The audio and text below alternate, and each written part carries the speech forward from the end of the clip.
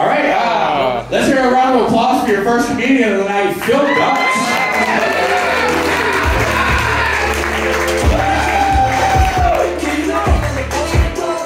I'm glad you guys like the name. I came up with it a while ago. I came up with it for my PlayStation username. So when I go into like PlayStation parties, people are like, Phil Guts, I'll feel your guts. And so I just say, dude, that's kind of gay.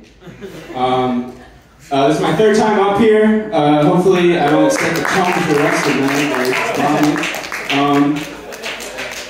Trying to build up my self-esteem more nowadays. The other day I was at a convenience store and was waiting in line, and some dude cut in front of me. And he cut in front of me not like a kid, but like an adult, you know? They cut in front of you and they look behind you just to make sure that you know that they cut in front of you.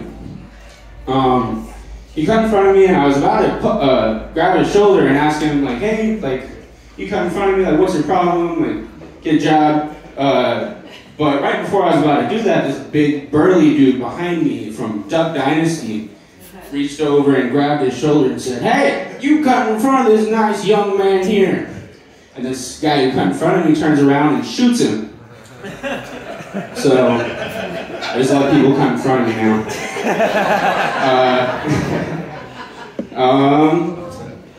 I've been thinking about getting a tattoo recently. The tattoo I would want to get, tattoos. The tattoo I would want to get is my great-grandmother, her last words to me, which were, stay good boy. Not only am I very thankful that I can remember her by these last words, but, you know, stay good boy, those are really easy last words to follow. At least it's not something like graduate college or become a scientist. I think stay pretty good. I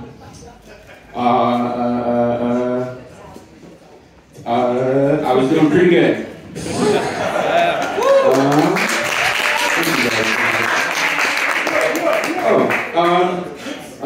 Mental illness is very common nowadays. I know a lot of people go into therapy. What I hear a lot, though, is people that can't stick with their therapists. They're always finding bad matches or something's wrong with them. But I don't understand what could be wrong about a therapist. I mean, you sit there, you talk about your problems, and like your therapist listens to you. What would a bad therapist do? Sit there for an hour, listen to everything that you have to say. They look at you and close their book and say, I think you should just kill yourself. I think it's over, dude.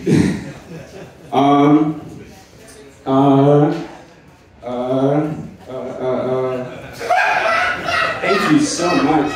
I'm struggling up here.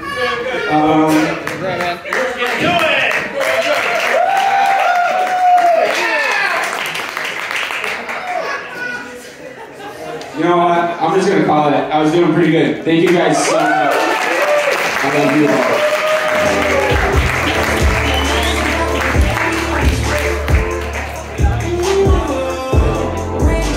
Give it up, Phil Guts. Dressed like a stepdad. With a name that sounds like you do stepdad porn. That's fantastic. Make some noise for your next comedian, Chase Harder.